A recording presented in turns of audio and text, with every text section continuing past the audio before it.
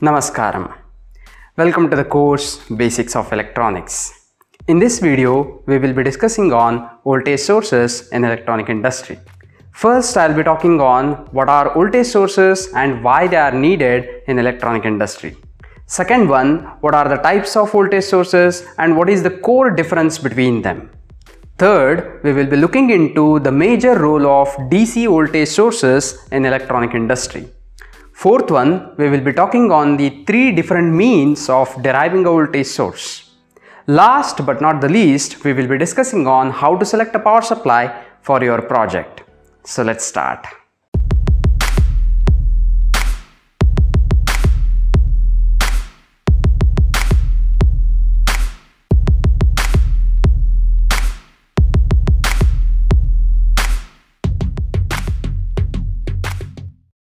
What are voltage sources and why they are needed in electronics? First of all, voltage sources are the electronic devices which will provide a constant or variable voltage at its terminal. This is the way in which we turn on or power up our electronic devices. Simply, they are a circuit which will provide a specific voltage that we want at their terminal so that we can connect our electronic circuit to them. There are majorly two types of voltage sources. One is AC voltage source, another one is DC voltage source.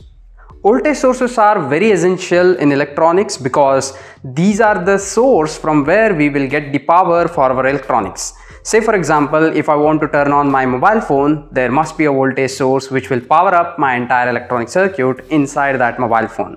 Similarly, for every electronic device, there must be at least one voltage source which will power up that entire circuit. Without these voltage sources, it is just not possible to make our electronics function as per their design requirement. That's why voltage sources are very essential in electronic industry. Voltage sources can be used for controlling the brightness of an LED with a variable voltage control or maybe the speed control of a motor. Again, in previous video we discussed how to control a speed of a motor or a brightness of LED by means of resistance, by means of inductance, and this one by varying the voltage directly from the source that also can be used for controlling the speed of a motor or brightness of an LED. Types of voltage sources and the core difference between them. There are majorly two types. One is AC voltage source and the one is DC voltage source. AC stands for alternating current, DC stands for direct current. A DC voltage source is a power supply which is used for DC components. For example, mobile phones, transistors, resistors, LEDs, or much more integrated circuits which are working on a DC voltage. Whereas AC voltage source is a power source which is used for AC appliances like our home appliances which are working on 230 volt AC directly. Most of the electronic components requires a DC voltage source. That's why in electronic industry we prefer more of a DC voltage rather than AC voltage. And that is the reason why we convert AC voltage of 230 into plus 5 volt or plus 12 volt DC power supply. Voltage sources are further categorized into two types. One is constant voltage source, another one is constant current source. Regardless of the load capacity, if the voltage at the terminal of this power supply is being held constant by the circuit, then it is called a constant voltage power supply. Whereas if the current at the load terminal is held constant regardless of the load capacity, then it is called a constant current source. Based on the type of output available, there are other two types. One is fixed voltage source, another one is variable voltage source. In most of the electronic experiments and R&D centers, we will be using a variable DC voltage power supply, which is all about knob and changing the voltage at the terminal based on the requirement. Whereas the DC constant voltage source is a constant voltage terminal output without any change option. These are the basic types of voltage sources available in industry. The major role of DC voltage source in electronic industry. As I already mentioned, most of the DC components are nothing but integrated circuits or microelectronic components. They require voltage and current to start. Say for example, if we are turning on a LED, we need to provide a proper voltage and proper current to that particular LED to turn on. In most of the electronic circuits, this is how the entire electronic works. We have to provide a specific voltage and specific current to that particular circuit to start functioning. It is like we having a life within our body. That's how this entire body is functioning.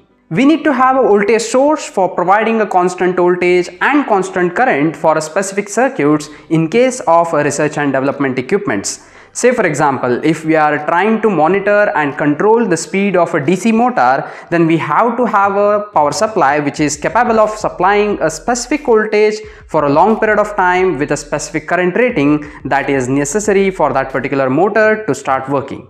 Engineers will use a fixed voltage source or maybe a variable voltage source based on the experiment or a research work they are conducting at their lab level.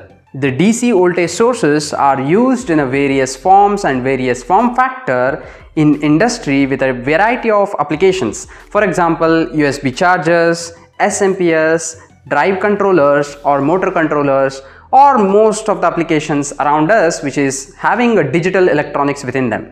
That's why the DC voltage source plays a vital role in electronic industry. Now let's talk about the three means of deriving a DC voltage source for electronic industry. First one would be a lab bench power supply. This is one of the most common and very essential component or equipment in every electronic industry R&D center. Say for example, if you are creating any product for yourself using a digital electronics means, then you have to have this particular variable power supply in your lab. Or maybe wherever your product is being developed, there must be this power supply being used. It is so called a variable DC power supply because it has the ability to change the current and voltage rating at its terminal as per the requirement. Along with that, we also have options like over voltage protection, over current protection, constant current option and constant voltage option. Second means of DC voltage source is SMPS. Switched mode power supplies are more widely used in AC appliances and home applications which are widely available in industry nowadays. They are a constant voltage and constant current specific devices which will provide you a constant current at the load level irrespective of the load capacity. SMPS modules are also used in research and development and field testing of real-time products. These modules are available off the shelf in the industry for any kind of a general applications with a specific voltage and specific current rating. The third mean of DC voltage power supply is batteries. We all know that emerging technology like electric vehicle having a batteries inside because of which we can drive motors of that particular vehicle.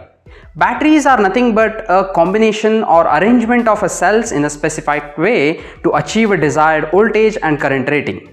Using these batteries, we can generate a specific DC current and specific DC voltage which can be used for powering up any electronic circuit. That's why batteries are the major reason why all our electronic devices are working portably. Be it a mobile phone, smartwatch, wearable Bluetooth devices, or maybe any portable electronic gadgets, batteries plays a vital role which will act as a power supply for entire electronic circuits within them. These are the three means from which we can derive a DC power supply for our electronic devices. How to select a specific power supply for your project design? For the sake of understanding, let us consider an example of designing a portable LED lamp. Assuming that these LEDs are white light LEDs with having of 50 milliampere of current consumption at its peak. Say for example, we want to use 10 LEDs in parallel so that we can get the enough brightness to illuminate the specific area that we are looking for. Since it is a portable, so we have to make sure that it is low power consumption. That's why we are selecting only 10 LEDs. Considering the whole circuit, each LED will consume 50 milliampere, hence the entire circuit consumes 500 milliampere as a minimum. Now looking at the datasheet of these LEDs, we identify that these LED works at 12 volt DC.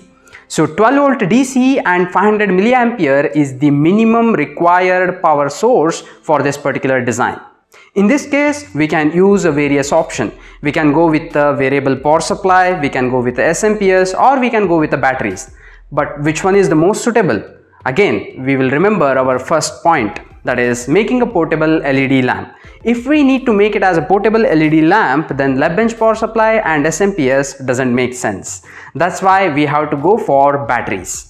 So now how to select the batteries? Again, for that we need one more data, that is all about what is our backup time. If we assume that 500 milliampere and 12 volt is the required voltage and current for this particular device or LED panel, then we want to illuminate this particular LED lamp for 3 hours after full charge. For that, at least we need 1.5 ampere hour battery capacity. However, with a factor of safety, I would like to go with a 2 amp hour battery capacity, which means we have to arrange our cells in such a way that we have to produce a 12 volt DC along with 2 amp hour battery capacity. That's how entire power supply for this particular LED lamp can be designed. I hope you enjoyed the process of learning or knowing about the voltage sources in electronic industry. See you again in the next video. Until then, happy learning. Namaskaram.